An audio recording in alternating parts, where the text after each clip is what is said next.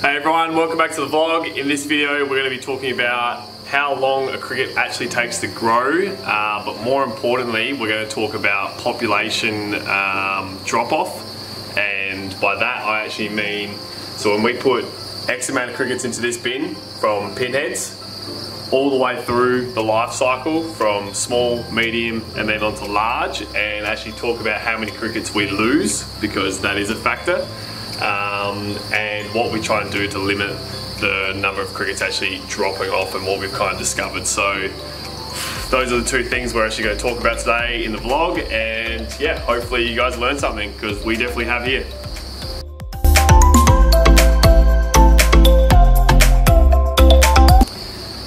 Okay, so the first thing I want to talk about is the actual growth rate of crickets and how long they take to grow.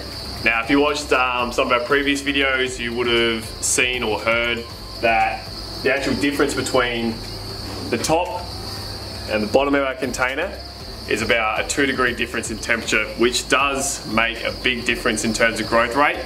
So what we do to try and manage that is, because we have all our crickets pretty well breeding down the far end there, so we've got all the adults down there, they lay into the breeding soils. We put all the breeding soils into a container like this, like you can see, and pretty much the crickets just hatch there. We then have these egg cartons here where we then pull the crickets off, because we'll have excess amount of pinheads. We'll have too many pinheads in one of these bins. Like, we can have close to 100,000, if not even more, crickets hatching in one of those bins. So we definitely have to start separating them, because we all know that the more crickets you have, the more territorial they are, the less space there is, the more they try and eat each other. So we actually just try and limit how many crickets we have in each bin. So we try and aim for under 30 mils of crickets. So you would have seen on the Instagram, and I actually just put a video up now of us like separating all the crickets, so you can just see how many are actually going into the bins.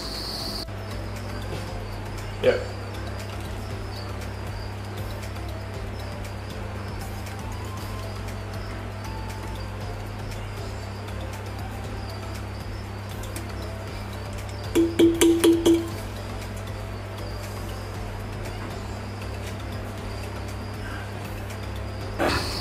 So once we separate all the crickets, we then pretty much just have food, water, all the essentials, safety, the nice warm environment for the crickets to grow up in. And what we find with those pinheads, so the pinheads, I'll just read off these days. So from pinheads, we can have them hatching as early as 7 days, which is pretty quick when they're up the top, because up the top is a hotter temperature. But then normally what we find is the last crickets are born about 14 days at the latest. So it's 2 weeks for our pinheads to be fully hatched. But like I said, there's crickets being born after 7 days. So there's just that slight difference, and that's always what we found with our farm. Now from there, it takes about 2 weeks. So from those 7 days, it takes about 2 weeks. So once the cricket's been born, it takes 2 weeks for the crickets to turn into a small cricket, and then it's pretty much another 2 weeks to medium, and then another 2 weeks on to being a large cricket. And then the range of those crickets from then actually being a large cricket, because they can actually look quite big. They do look, like if I take you down here, obviously these guys are breeding in this tub right here, and so are those, but you know, tub 20, these guys are actually starting to get reasonably big, but they're not ready to actually start. If I just lift up one of these, you'll be able to see them in here.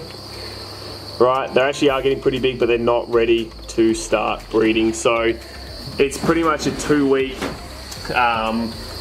size difference, if that makes sense. So 2 weeks from pinheads to small, 2 weeks from pinheads, small crickets to then mediums, and then from mediums to large is another 2 weeks, and then 2 weeks beyond, they're just going to be breeding from there on out. So that's what we've found with our conditions, and if you watch one of our earlier videos, we haven't actually changed anything to do with our humidity, or we haven't changed anything to do with our temperature. So we're still running our container at 28 degrees, and for the most part it sits around here, 60% humidity, which can be quite warm. It's probably not quite 60 at the moment because I'm still wearing my jumper. I can feel it. I'll have to double check it, but in that it mainly sits around 60% humidity. So that is pretty much how fast our crickets and the actual life cycle of our crickets on our farm. So that's super handy to know, and I'd love to actually know what your cricket farms, if you do breed crickets, or what you've discovered and what you're finding, because we definitely do understand if you run the container a little bit hotter, supply a bit more food more regularly, you will see a bigger and faster growth rate. But it's all about time and how much effort you want to put into your farm versus trying to like turn a profit, because cricket farming can be quite labour intensive, that's for sure. Alright, now we're just outside of the container and we're going to be talking about our population growth and the drop off in population that we see across from pinheads all the way through to large, and yeah, like that might be a little bit of a concern. Like you hear the word drop off of population, you're like, oh my gosh, we're losing crickets. But what got me, or what got us thinking here at Schubugs, is there was this pretty cool video posted on YouTube, what was it, 1 month ago. I'm looking at it just here on my phone. It's called Bugs, It's Not Just Food for Reptiles, and it's about a farm in America where they have much bigger farms than what we have here in Australia. But they're actually trying out this new feeding system with boxes vertically stacked, but pretty much they put the food into the boxes and they don't touch the crickets ever again. So what the food is in there to stay, and I'm like, that's amazing, because that's actually less handling, whereas like we feed our crickets once every 3 days. Doesn't take long, but every time you have to do something in the farm, it does actually count in terms of labour, so you do have to be conscious of it. So their system, you pretty much, once they put the crickets in there from pinheads, they put X amount of food in there, and obviously no one's going to tell you or talk about the food with crickets and how much they eat. All that stuff is up for debate. Obviously you have different types of food, so there's going to be a different growth rate with what you're feeding them. We obviously have a grain-based diet where we have oats, wheat, barley. We don't lie about that to anyone. We're open about talking about that stuff.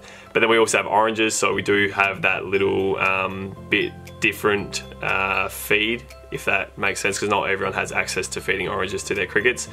So they actually mentioned in the video that there is, in one tub, they call it a half-inch cricket, so like 1.25 centimeters, and so that's kind of classified as a small cricket on our scale. And they said, like, they'll put so much food in there, and then that cricket might actually turn in, those crickets in that tub, once they've been put in there from pinheads, they'll turn into about 6,000 crickets.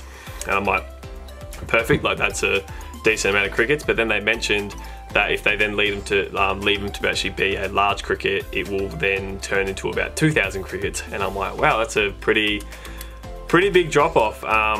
So I found that pretty fascinating, and then we started to looking into like, well, what's our actual drop off of our crickets, because we've never really been in the situation where we have had too many pinheads to deal with, and we've only just started having that problem on the farm. And so we're actually having to split up our bins, and we've been keeping a little bit more of our records and data about what the growth rate is of those crickets. And so I've got some numbers here for you. So we've been keeping track of bin number 20, and we just keep everything on an Excel spreadsheet just here. And if I can actually just focus the camera real quick, you'll be able to see a little bit better. So bin number 20, the crickets started hatching on the 17th of April, and then they moved all the way through to the 23rd of April, and then of course we then moved some of those pinheads out so we could record how many millages of crickets actually like got put into those bins. So they came from bin 14, 15 and 16, then we got 27 mils. Now that's millimeters obviously, so we have like a rain gauge that we record to see how many pinheads we got. So we're going off of like each millimeter is about 1,000 crickets, and I'll actually put up a photo right now that you can see, and you can try and count for yourself, because that is 1 millimeter of crickets, and it is probably a little bit more than 1,000, but that's just what we're going off of, because it's just too hard to count. Like, to be honest, it's silly. So if someone can count that and leave a comment below, that would be really handy for us. Now the next thing, so we've got say 27,000 crickets, and then on the June the 3rd of this month we then pulled out, and we probably had some extra small crickets. So, and the difference between this, I'm talking like this is millimeters. Like this is such a small difference between like an extra small cricket and a small cricket. Like there's nothing in it, and especially with the difference you saw before when I was talking about the growth rate of crickets, that it can be actually, you know, like a 2-week difference from top to bottom, or like just for whatever reason, if they're born a little bit earlier, they eat a little bit more, they're bigger, they're stronger. So we do have a bit of a size difference with our crickets on the farm in each container. And look, that could just be us, we might be doing something wrong, but to be honest, we're finding that's what most people have on their farms as well. So of course we've got a bit of size difference, so it's about an estimate, right? And we're just trying to do our best with these things, and I just think it's important that this information does actually kind of start to get out there, because it is really important for running a business. So then I found that we had about 1 kilo of extra small crickets, so we're estimating off the weight of those crickets to be about between 20 and 15,000 to 20,000 crickets. And like this was a crazy amount of crickets, and I wish I actually filmed how many crickets are in this container, and I'll actually have to have a quick little look to see if I've got something on my phone of a video, and if I do, I'll put it up right now, but if not, didn't have a video. So it was a lot of crickets, like a stupid amount of crickets. So, but we obviously did see a bit of a drop off in population, because we did have 27,000 crickets, and then it dropped down to, you know, between 15 and 20,000. We weren't 100% sure, because there was that size difference, and that was just a straight up estimate. But now, as of today, I measured it again, and this is the 25th of June. And what we have essentially found is, so obviously that size difference, so extra small into medium, so you know, that 2-week difference when it goes from just being a small, so not an extra small, just a small, to a medium.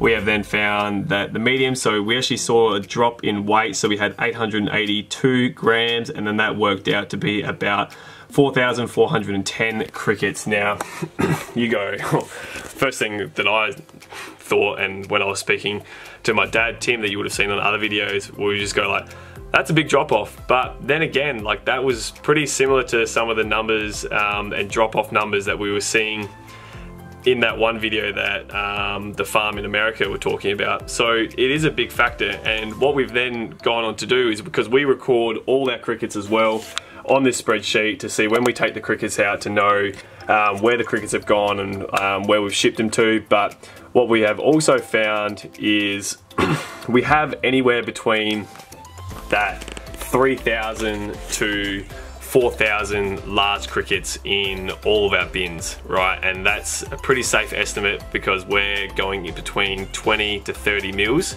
And then what we're finding is, by the end of their life cycle, and this is with us feeding food, right? So we still feed them every 3 days. And yeah, so across their lifetime, we're seeing a drop off from, let's just say, 25,000 crickets to, yeah, 3,500 crickets.